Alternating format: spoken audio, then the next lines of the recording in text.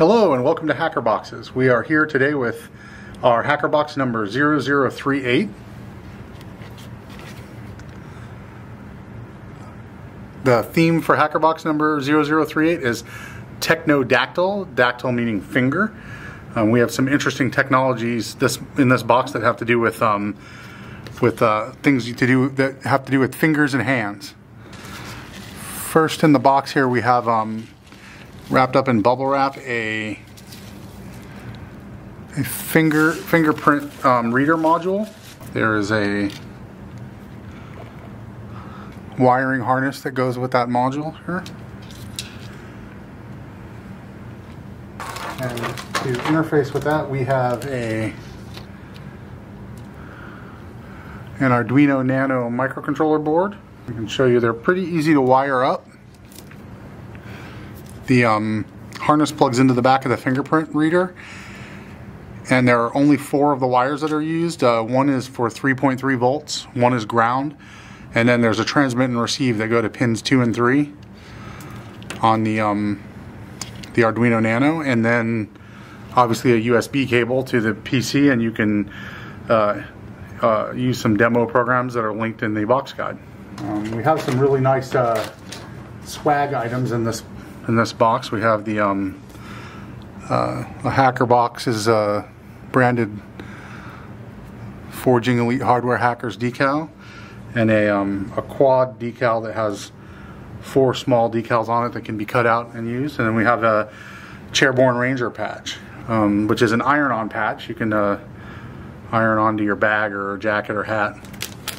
Another item in this box is in the TeknoDactyl box is the little spool of desoldering braid. That's always useful, and also useful for soldering, especially when you're doing some surface mount work, is a pair of ESD safe tweezers.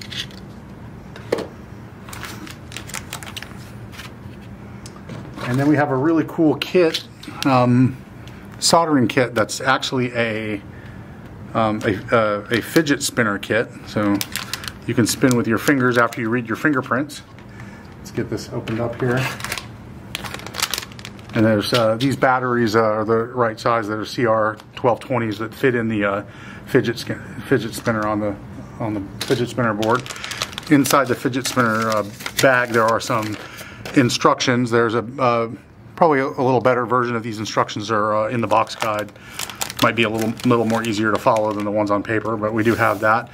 And then there are several pieces of cut acrylic that make up the body of the fidget spinner, and then a PCB that supports the circuitry. A bearing that goes into the center of the spinner for it to spin, and these smaller pieces of acrylic serve as a button and then also as a hub around the bearing. There are 2 tiny microcontrollers,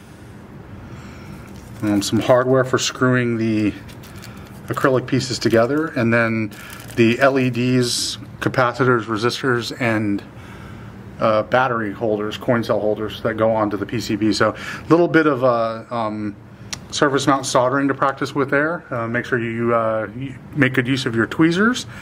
It's pretty easy surface mount as far as surface mount goes. Start with the microcontrollers and make sure you line the pin 1 indicator up, and well, there's some good instructions in the box guide for how to do that.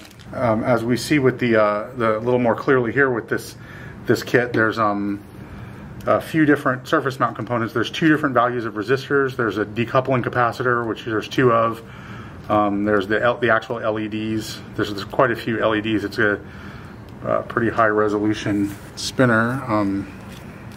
As you can see with the completed spinner kit here, it's actually has a lot of nice modes that it can go into using the button to interface that. So.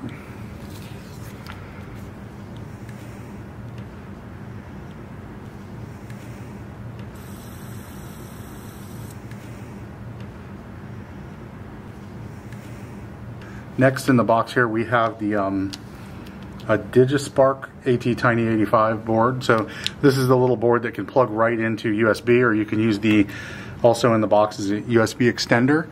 You can plug the USB extender into a computer and then plug the DigiSpark into the USB extender. Let's see how that works out. There's some pins there you can solder on. You can see that the actual PCB fits of the DigiSpark fits right in, and there's a little AT-Tiny85 microcontroller on there that can be programmed.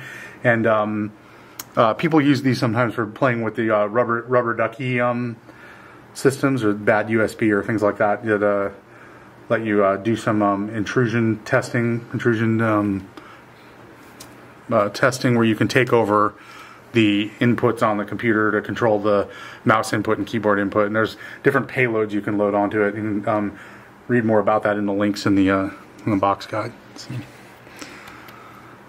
The last little items we have in the box, there's people are often asking us about level shifting, so we threw in a couple of these level shifting boards. So these are each 4-way level shifters, so there's 8 level shifting channels, and they're bi-directional, and they can level shift between 5 and 3.3 volts. So when you're interfacing something that is not 5 volt compatible, so for example the fingerprint reader in this box here, it's a 3.3 volt fingerprint reader, but the transmit and receive lines are safe to use with 5 volts. So level shifting is not really needed with that device, but sometimes you do use some devices that are, let's say they're 5 volts and you're using with a ESP32 or STM32, and you need to shift that 5 volts of the module down to a 3.3 volt for the processor, or vice versa. You're working with a 5 volt processor like the Nano in this box, and you have a 3.3 volt module you're interfacing with. These bidirectional level shifters come in really handy, so have a couple of those in the box. So we're pretty excited about this box. There's a lot of fun things here. We have a